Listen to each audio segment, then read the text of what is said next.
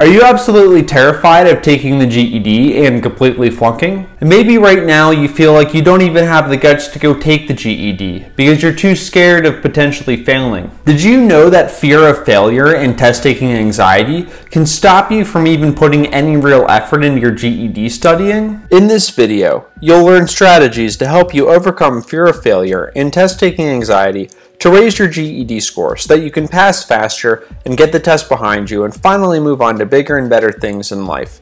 Also, I'll be heading to the home of Bigfoot, Reamer, Minnesota, to do some Bigfoot hunting here in this video, so I'll be confronting fear head on.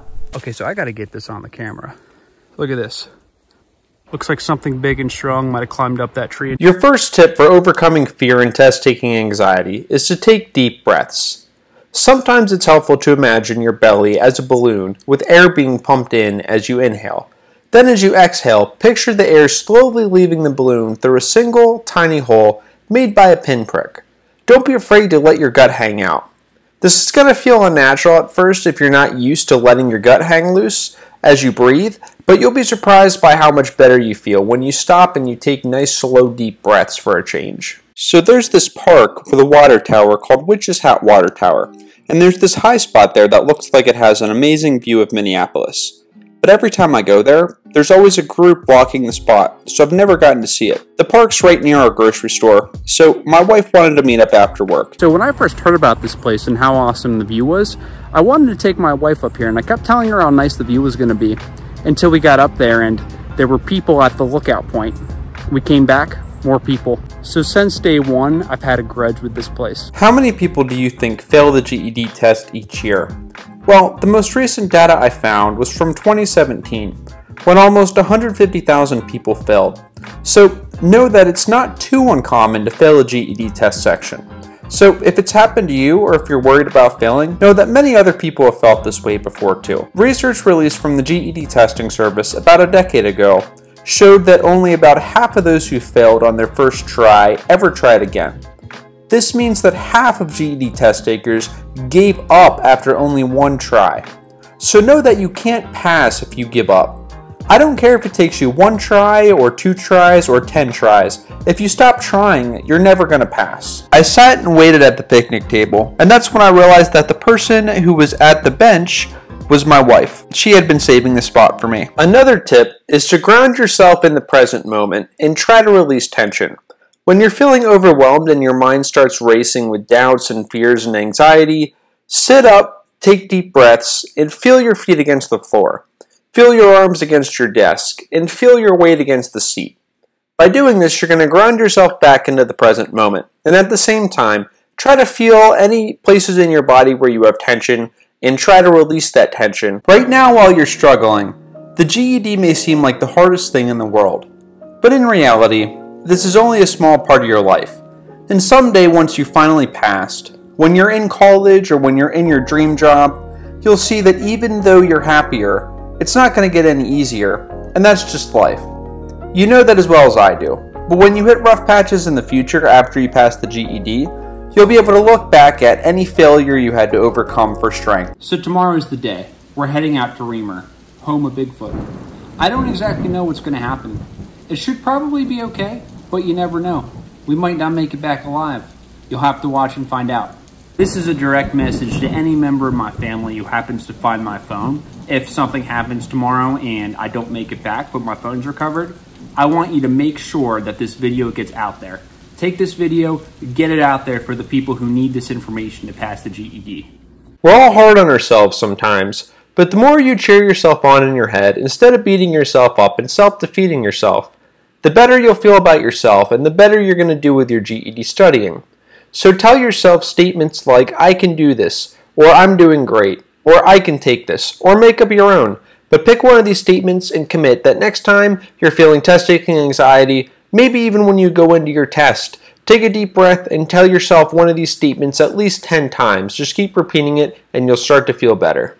As we got closer to Reamer, my first thought was that if Bigfoot's real, the endless miles of remote woods around here seem like the perfect place to find it. Bigfoot sightings in Reamer surfaced back in the late 1800s. Reamer made national news in 2009 after a trail camera captured a picture of what some believe is Bigfoot. Me, I'm on the fence about whether or not Bigfoot's real. I'd like to see some actual scientific evidence before I believe, but at the same time, with all the encounters people say they have, you never know. So I'm going into this with an open mind. See, the way I look at it, there's two types of fear. There's fear of things that can cause real danger, like a Bigfoot. And there's a second type of fear that comes from change. And fear of change often comes from getting outside of your comfort zone. And when you do something new, like taking the GED test, you are getting out of your comfort zone. Although it's not life-threatening, you still feel the fear. But you can't give in to the fear. And sometimes the best way to overcome fear is to face it head on. So now we're heading out to the lake, into the woods, where there have been plenty of Bigfoot sightings. So if we're going to see one, that's probably where it's going to be. So my wife and I were going to go for a nature walk anyway, so my initial plan for this scene was just to take the cameras along and go out in the woods and just film kind of a funny, lighthearted, entertaining scene, just kind of make it a little bit of a spoof off of the show Finding Bigfoot, you know, just for fun. I never expected that I was actually going to see much of anything at all, and what I found though is actually really interesting. What I'm going to show you, this is 100% real footage, and I swear I didn't make any of this up for the camera. We see all that bark torn off right there. Looks like something big and strong might have climbed up that tree. Okay, so look at this tree right here. You see that? So this looks like this was the base of that tree. And somehow that tree, look how it got here. I saw the pros doing this last night on Animal Planet to try to call the Bigfoot out. Okay, so I gotta get this on the camera. Look at this. Tree knocked down there, tree knocked down here. Look right here, tree there down. Right here in this corner, tree down there. And then look at this right here. But what I want to talk about now is fear of the GED and what do you really lose if you try to take the GED and you fail. So I think we can all agree that you're going to lose time and you're going to lose money. So even though it is really frustrating, the fact that we can live with losing some money and live with losing some time, that tells me that there's something deeper going on here. There's something deeper that people fear. Most people are afraid of failure because they don't want to end up feeling like a failure. Failing the GED just means that you weren't ready to pass yet. It doesn't make you a failure. The GED may be tough, but I guarantee if you really search your experience, you'll come to realize that you've gone through a lot tougher things in your life so far. If you learn to apply the inner strength you've already got to the GED, and if you realize that if you persevere, and if you keep going, and if you face your fears and confront them head on, eventually you're going to succeed. It might not be today, it might not be tomorrow, but if you keep at it, it won't be long. So next you're going to want to watch my other video about ending GED math, fear, and hopelessness. The video is very short, but it's very effective, so go watch that right now. It's only about a 3-minute video, and afterwards I think you're going to feel even better. Good luck with your test prep. Thanks for watching. Please click like down below if this was helpful.